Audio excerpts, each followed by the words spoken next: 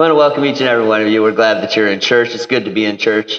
We want to welcome everybody that's tuning in to our YouTube channel. Please be sure to hit that little thumbs up.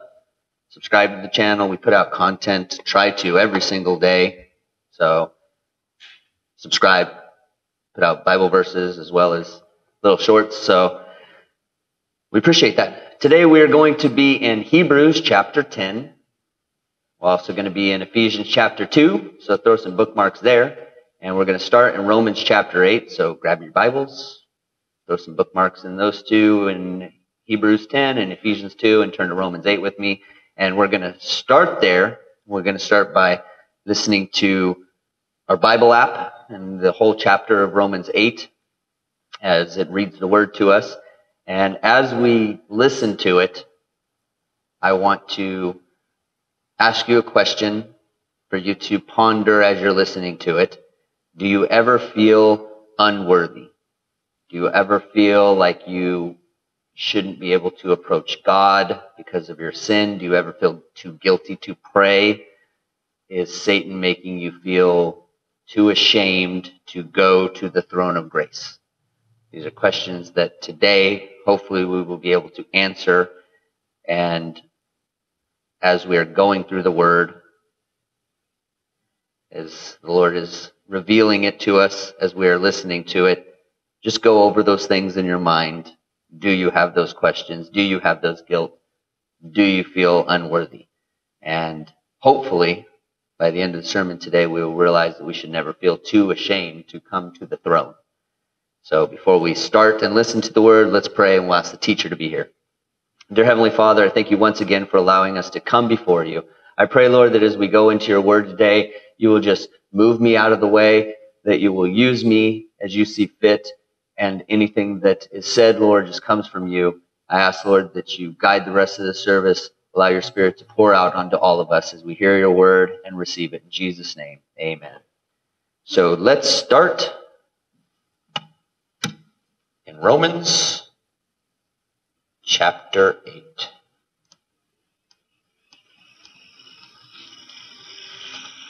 There is therefore now no condemnation to those who are in Christ Jesus, who do not walk according to the flesh, but according to the Spirit. For the law of the Spirit of life in Christ Jesus has made me free from the law of sin and death. For what the law could not do in that it was weak through the flesh, God did by sending his own Son in the likeness of sinful flesh, on account of sin. He condemned sin in the flesh, that the righteous requirement of the law might be fulfilled in us, who do not walk according to the flesh, but according to the Spirit. For those who live according to the flesh set their minds on the things of the flesh, but those who live according to the Spirit, the things of the Spirit. For to be carnally minded is death, but to be spiritually minded is life and peace. Because the carnal mind is enmity against God, for it is not subject to the law of God, nor indeed can be. So then, those who are in the flesh cannot please God. But you are not in the flesh, but in the Spirit, if indeed the Spirit of God dwells in you. Now if anyone does not have the Spirit of Christ, he is not his. And if Christ is in you, the body is dead because of sin, but the Spirit is life because of righteousness. But if the Spirit of him who raised Jesus from the dead dwells in you, he who raised Christ from the dead will also give life to your mortal bodies through his Spirit who dwells in you. Therefore, brethren, we are debtors, not to the flesh, to live according to the flesh. For if you live according to the flesh, you will die. But if by the Spirit you put to death the deeds of the body, you will live. For as many as are led by the Spirit of God, these are sons of God. For you did not receive the spirit of bondage again to fear, but you received the Spirit of adoption, by whom we cry out, Abba, Father. The Spirit himself bears witness with our spirit that we are children of God. And if children, then heirs, heirs of God and joint heirs with Christ, if indeed we suffer with him, that we may also be glorified together. For I consider that the sufferings of this present time are not worthy to be compared with the glory which shall be revealed in us. For the earnest expectation of the creation eagerly waits for the revealing of the sons of God. For the creation was subjected to futility, not willingly, but because of him who subjected it in hope. Because the creation itself also will be delivered from the bondage of corruption into the glorious liberty of the children of God. For we know that the whole creation groans and labors with birth pangs together until now. Not only that, but we also, who have the first fruits of the Spirit, even we ourselves, groan within ourselves, eagerly waiting for the adoption, the redemption of our body. For we were saved in this hope. But hope that is seen is not hope. For why does one still hope for what he sees? But if we hope for what we do not see, we eagerly wait for it with perseverance. Likewise, the Spirit also helps in our weaknesses.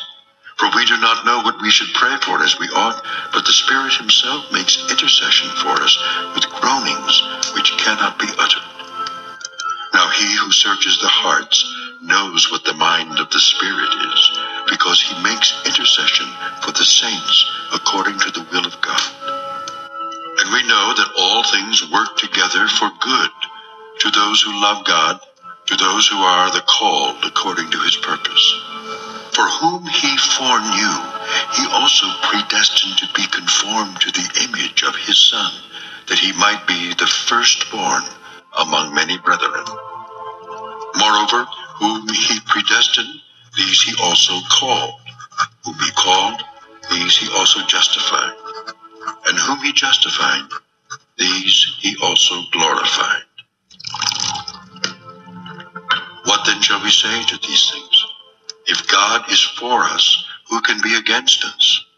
He who did not spare his own Son, but delivered him up for us all, how shall he not with him also freely give us all things? Who shall bring a charge against God's elect? It is God who justifies. Who is he who condemns? It is Christ who died, and furthermore is also risen, who is even at the right hand of God, who also makes intercession for us. Who shall separate us from the love of Christ? Shall tribulation or distress or persecution or famine or nakedness or peril or sword? As it is written, for your sake we are killed all day long. We are accounted as sheep for the slaughter. Yet in all these things we are more than conquerors through him who loved us. For I am persuaded that neither death, nor life, nor angels, nor principalities, nor powers, nor things present, nor things to come, nor height, nor depth, nor any other created thing shall be able to separate us from the love of God, which is in Christ Jesus our Lord.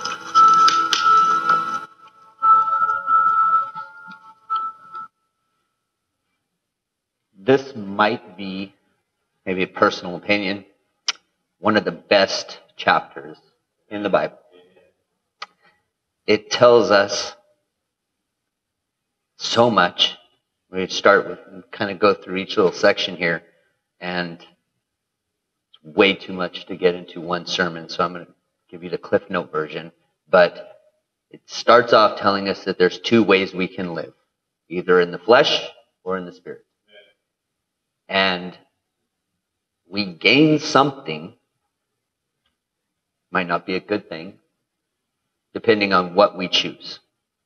If we choose to live in the flesh or follow after our sinful desires of our old life, the lust of the flesh, then this chapter tells us that we are at enmity with God. That's verse 7. We cannot please God, verse 8. And ultimately it will bring us death, verse 6 and 13. That is what we gain by deciding if we want to live in the flesh. Or we can choose to live by the Spirit, and with that, verse 2, we will have freedom.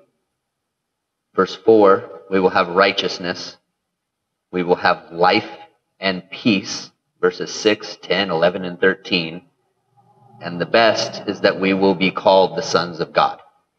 Verses 14, 15, 16, and 17. The flip side, if we choose not to live in the Spirit, and we choose to live in the flesh, is that we cannot be called the sons of God. We are choosing that if we choose to listen to our flesh as opposed to listen to our spirit. And I've said it in sermons before. I know that it is a very common thing to hear that we're all children of God. I cannot find a single verse in the Bible that says we are all children of God. Jesus' own words to the Pharisees is, you are of your father the devil, which means they were not children of God. And this verse, this section of verses tells us how we become children of God if we live in the Spirit. And it's our choice. It is our choice if we decide we're going to live in the Spirit, we're going to try to walk by the Spirit, or if we are going to listen to our flesh. And as the knight says in Indiana Jones and the Last Crusade, choose wisely, because one will bring death. Verses 18 through 30 tells us about the things that the Spirit guarantees if we walk in the Spirit. And it reminds us, verses 18 through 23, that we will suffer in this life. There will be suffering. And it says here, as all of God's creation suffers and groans. God created this world, and because of sin, because we as man have decided to allow sin into the world, it has corrupted what God originally planned and had created.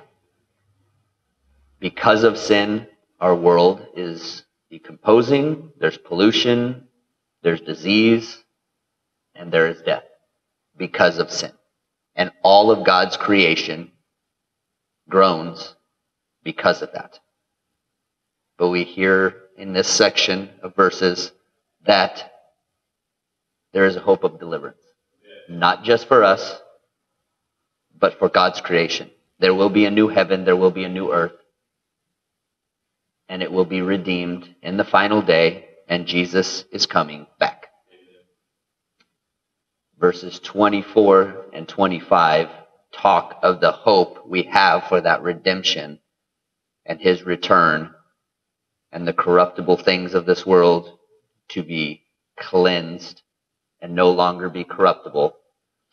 And it talks of it as a hope because it is a hope that is not yet seen. It says it in that verse, and if it was a hope seen, it would be a reality. It wouldn't be hope. And as we wait for that hope, we eagerly wait, and hopefully we will persevere until the end. Verses 26 and 27 tells us that the Spirit will help us in our weaknesses. It tells us what we should pray for, and it will help us to ignore the flesh. It will bring life to our bodies that are here on earth. And that only applies if we feed the Spirit. If we focus more on our flesh, if we do things that strengthen the flesh, if we give in to the lust of the flesh and we ignore the Spirit becomes weak, the flesh becomes strong, and it gets harder and harder to walk in the Spirit when we give in to the flesh. And there's a little story that's gone around for a while about an old Indian, and his grandson coming to him and giving him advice, him saying that, grandson, there's two wolves that live inside of each one of us. One is evil that wants to do bad, and one is good that wants to do good. And every day there is a battle between the two wolves. And the grandson says, how do I know which one will win? And he says, the one that you feed. And that is exactly what this section of verses is telling us, because we have two wolves inside of us. One is the spirit and one is the flesh. Jesus said the spirit's willing, but the flesh is weak. And the only way to not consistently give into the flesh is to feed your spirit more. And we have daily bread that we ask Jesus for, and it is right here. We heard it. You can listen to it while you are washing the dishes. You can fall asleep to it. Most of us have some sort of app on our phone that will play the Bible for us. And even if you don't have a Bible app, most of us have YouTube on our phone, and you can find the same thing on YouTube. And the more that we feed the Spirit, the more that the Spirit will work in our lives. I have a quote before we go on to our next section of verses. This is from T.J. Bach. He was an old preacher back in the day. He said, "The Holy Spirit longs to reveal to you the deeper things of God. He longs to love through you. He longs to work through you. Through the blessed Holy Spirit, you may have strength for every duty, wisdom for every problem, comfort in every sorrow, joy in his overflowing service." The Holy Spirit wants to work in our lives. And if we will allow him to, if we will feed him, if we will submit, we will have life in this life, and more importantly, life in the next. The next verse, verse 28, I want to read again. "And we know that all things work together for good to those who love God, to those who are called according to his purpose." This is Romans 8:28. This is a verse that you all should underline, highlight, memorize. Romans 8:28. And as I have said, this might be one of the best chapters in the Bible. And if it is, this is the peak of that chapter. We can rest in the confidence in God, believing that he is in total control. And he will work out all things together for our good. And this is a promise for those who love the Lord, those who are called according to his purpose. And you cannot claim that promise of all things working together for good if we don't love the Lord, and if we do not answer the call that is his purpose. We can't. And we have, again, the choice to decide, are we going to show him that we love him? Are we going to show him that we are called according to his purpose? Because if we show that we love him, if we answer the call, if we allow him to work, and we work according to his purpose, then we know all things will work together for good. Jesus tells us in John 14:15, "If you love me, keep my commandments." It's pretty simple to show your love to the Lord. So my question to you all is, can you claim the promise of all things working together for good in your life? And if we can, then this is the assurance that we have. No matter what comes, good or bad, rain or shine, hard or easy, darkness or light, ups or downs, sickness or health, no matter what comes in our lives, it will not make a difference, because whatever comes, God will make sure it works together for good. No matter what.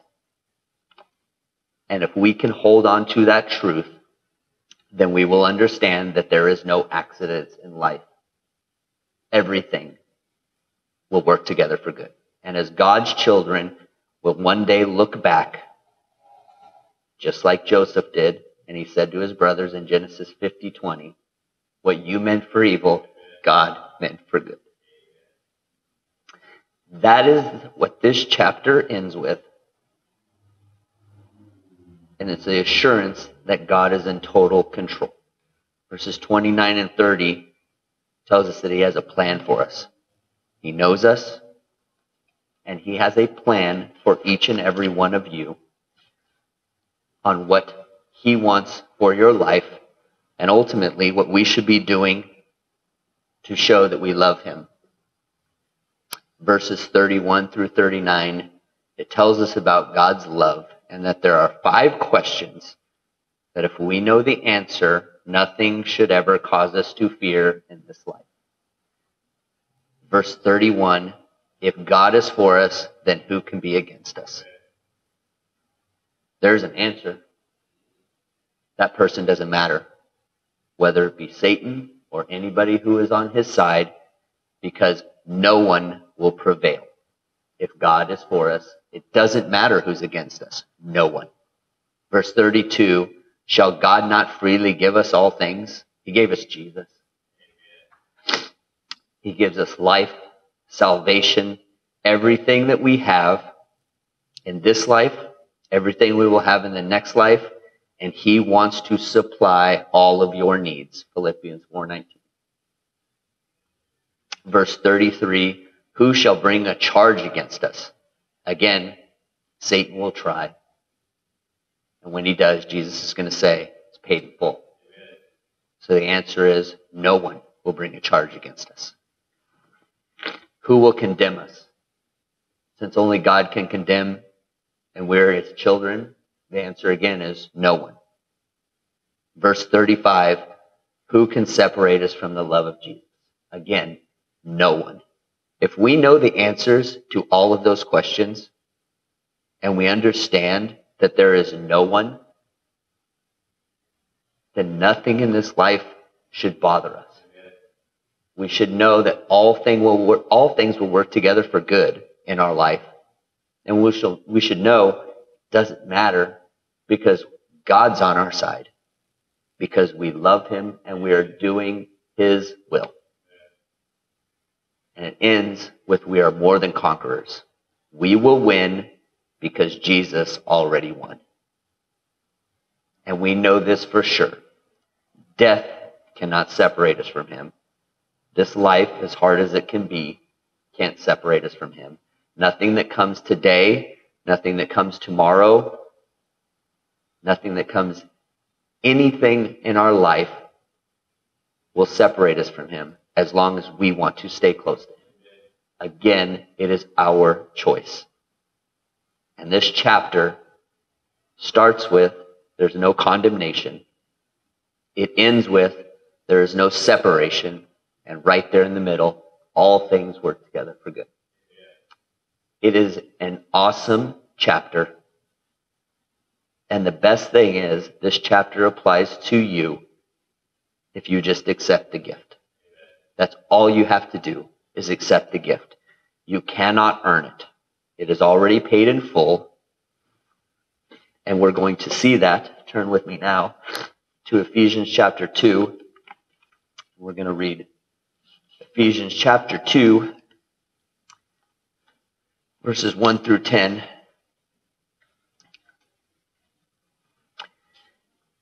And you he made alive, who were dead in trespass and sins, in which you once walked according to the course of the world, according to the prince of powers of the air, the spirit who now works in the sons of disobedience, among whom also we all once conducted ourselves in the lust of our flesh, fulfilling the desires of our flesh, and of the mind we were nature children of wrath, just as the others. Right there, before we go on, we used to be children of flesh. Before salvation, we used to walk in disobedience. We used to give in to our flesh. And we should not be doing that anymore. Verse number 4. But God, who is rich in mercy, because of his great love with which he loved us, even when we were dead in trespasses, made us alive together for Christ. By grace you have been saved, and raised us up together, and made us sit together in the heavenly places in Christ Jesus, that in the ages to come he might show the exceeding riches of his grace in his kindness towards us in Christ Jesus. For by grace you have been saved through faith, and that not of yourselves, it is a gift of God, not of works, lest anyone should boast. For we are his workmanship, created in Christ Jesus for good works, which God prepared beforehand that we should walk in them. Right there in the middle, verses 4 through 9, we are saved by grace. It is through our faith in Jesus and his blood. Everyone gained it the same way, through faith, not through works, so that none of us can boast. None of us. Nobody has ever achieved salvation through their own effort or works. Nobody. And if we are saved, then it should be visible in our lives. There's a lot of Christians out there that have no evidence in their lives that they are saved. They claim that they are Christian, and they have an attitude that we'll go over in a minute here. But works don't save a person, but they should be evidence to those around you that you are saved and you live for Jesus. Verse 10 says, for we are his workmanship, created in Christ Jesus for good works, which God prepared beforehand that we should walk in them. We should walk in good works to show we appreciate what Jesus did for us. And we should walk in good works because God prepared them beforehand for us to walk in them. We should have an attitude as Christians, once we have been saved and through our rest of our lives, I have salvation, and because of that, I want to live for you, Jesus. I want to show you that I appreciate what you've done for me. So what do you want me to do? What is your plan for me? I'm willing. That should be our attitude. It should not be, unfortunately, as most Christians that I said a minute ago, it should not be the attitude of, well, now I'm saved, so that's taken care of. Got that handled. Salvation, check it off the list, and now I can just go on with my life as normal. As long as I don't sin, as long as I go to church, good to go. And I am not here to tell you that that attitude will send you to hell. I don't know if it will. I just know that we should be living our lives for Christ. And while I don't think it will send you to hell, in my opinion, because there were people, example, a thief on a cross who, right there at the end, got salvation and had no good works. But a point I'm trying to make is salvation should produce good works. It should produce them for those to see around us that we live for Jesus. But good works will not save you. Peter, James, John, Paul, name them. Any of the apostles, saints, whatever you want to call them, did mighty things for the kingdom of God. They healed. They started churches. They did a lot of things for the kingdom of God. But not a single one of them can boast about their works saving them. Because as mighty as they were, that every church is preaching about these people in the past. Peter, James, John, Paul, all of them. As mighty as they were still saved the same way as you and me. They cannot boast about getting salvation through their works. No matter how good your works are, they will not save you. There is one way to salvation, and that is to the foot of the cross, asking for the blood, because Jesus paid the price. And through grace and our faith in it, we are saved. That is it. Sometimes we have an issue with our conscience and the things we've done in the past. Hebrews 10. Turn with me now to Hebrews 10. When I started this morning, I asked you all to think about, have you ever felt too guilty to pray, or that you're not worthy? And sometimes our conscience will condemn us. We hear things like, you're unworthy, you're a sinner, you can't approach God, there's no way he can love you. Look at the things you've done. Look at the things you just did today. And if Romans and that section didn't help, and if Ephesians and that section we read didn't help, I've got another set of verses that should help with the guilt that we have. Let's read Hebrews chapter 10, starting in verse 19. Therefore, brethren, having boldness to enter the holiest by the blood of Jesus, by a new and living way which he consecrated for us through the veil, that is his flesh. And having a high priest over the house of God, let us draw near with a true heart in full assurance of faith, having our hearts sprinkled from an evil conscience and our bodies washed with pure water. Let us hold fast the confession of our hope without wavering, for he who promised is faithful. And let us consider one another in order to stir up love and good works, not forsaking the assembly of ourselves together, as is the manner of some, but exhorting one another, and so much more as you see the day approaching. The day is approaching. And this section of verses means that we can approach God no matter what.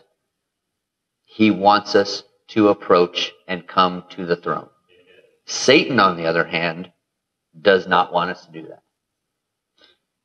He wants us to think that we can only come to the throne of God in prayer when we have done good or we are worthy, and that's the only time we can ask God for anything. And Satan wants us to think that because he knows that we're never going to feel worthy. And if we messed up, we should not try to even come to God. That's what Satan wants us to think. He wants us to think like Adam and Eve when they sinned. You should run and hide from God. Revelation 12:10 calls Satan the accuser. And that's what he does if we will let him. But as Jesus said, he is a liar. From the beginning, there is no truth in him. And if we want, we can listen to what Satan says and feel unworthy. Or we can remember what Hebrews 4:16 says, which is come boldly to the throne of grace. It is a throne of grace because we do not deserve it. My dad tells often about when he was younger and how he didn't want to mow the lawn because of his hay fever. I think it was an excuse. Because of his hay fever. I have to use his example because I was a perfect child and I never did anything that he didn't ask me to do. So he always talks about when he didn't mow the lawn, he was worried when my grandpa came home because he knew he was supposed to. But when he did mow the lawn, he was more than happy to greet him when he walked in the door. And I know my grandpa, and I can tell you that if he pulled up into the driveway and the lawn was not mowed, he might have been disappointed, but it doesn't mean he didn't still love my dad. And if my grandpa, who by no means was perfect, still loved my dad, God still loves us. And here's the thing. He already knows when we're going to mess up. That doesn't mean we should continue to mess up, but he knows that we're going to. And before we came to the cross, before we were saved, before we asked Jesus into our lives, we knew we were sinners. And from the moment we realized we were sinners and we needed salvation, we came and asked for it. Why would we not do the same every single day, every time we mess up? He already knows we're going to mess up. He's already forgiven us, and he wants us to come to him every day. I titled this sermon, Come to the Throne, because we need to come to the throne daily. And Satan wants to make us always feel the shame and the guilt and to feel unworthy. That is what he wants us to do, because he knows that if we don't come to the throne, even though we might still have salvation, we won't have the good works, which means the person that we were supposed to talk to might not hear it. We need to make sure that our guilt does not separate us from God. Our guilt should make us run to God and to Jesus every time we do it. I'm going to ask our ushers to come and pass out the communion.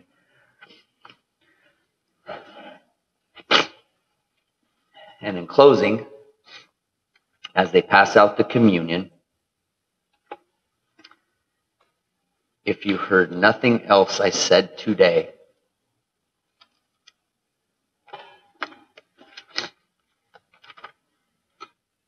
thank you. Thank you. If you hear nothing else that I said today, this is something you need to hear. Through every verse we read, I hope that it got through to come to the throne.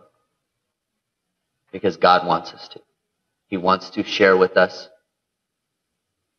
He wants to commune with us daily. And we need to walk in the Spirit. And the more that we come to the throne, the more we will be able to walk in the Spirit. And if you heard nothing else, hear this. We are not worthy to come to the throne alone. We are never going to be good enough to come to the throne of God on our own. No matter what you do, you will never be good enough on your own. It is the blood, the cross, the grace, the love of Jesus that has made us worthy enough to come to the throne. Nothing you do in this life, good, will allow you to come worthily to the throne. Jesus is the one who tore the veil so that we could come boldly to the throne of grace.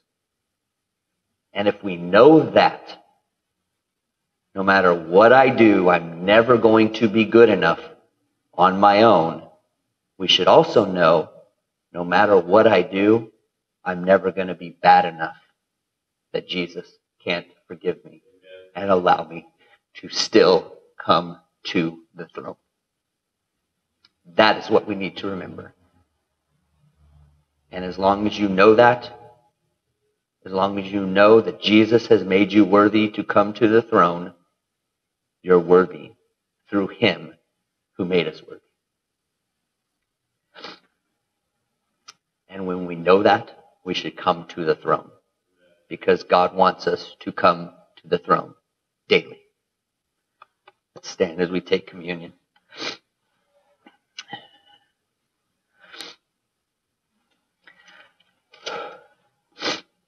Paul writes, "For that I received from the Lord that which I also deliver unto you, that the Lord Jesus on the same night in which he was betrayed took bread.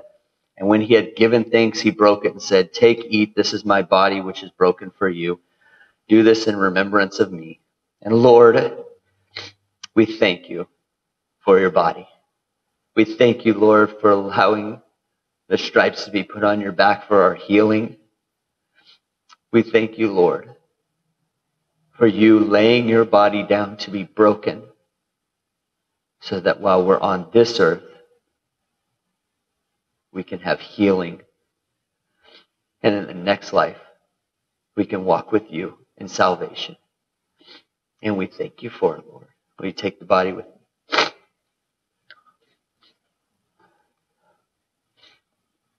And in the same manner, he also took the cup after supper, saying, "This cup is the new covenant in my blood.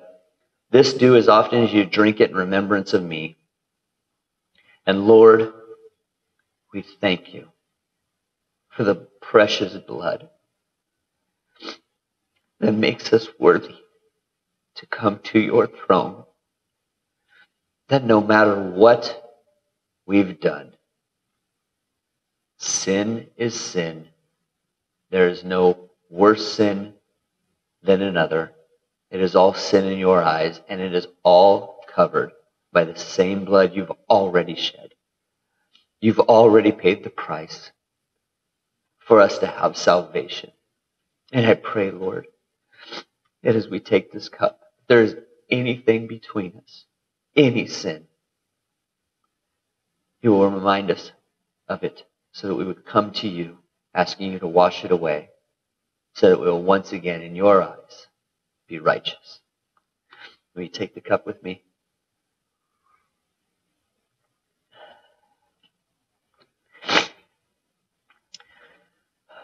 Lord, I pray that as we go from this place, you watch over us. I pray, Lord, that as we go through this week, as we go through this month, through this year, that every time we do something that is disappointing to you,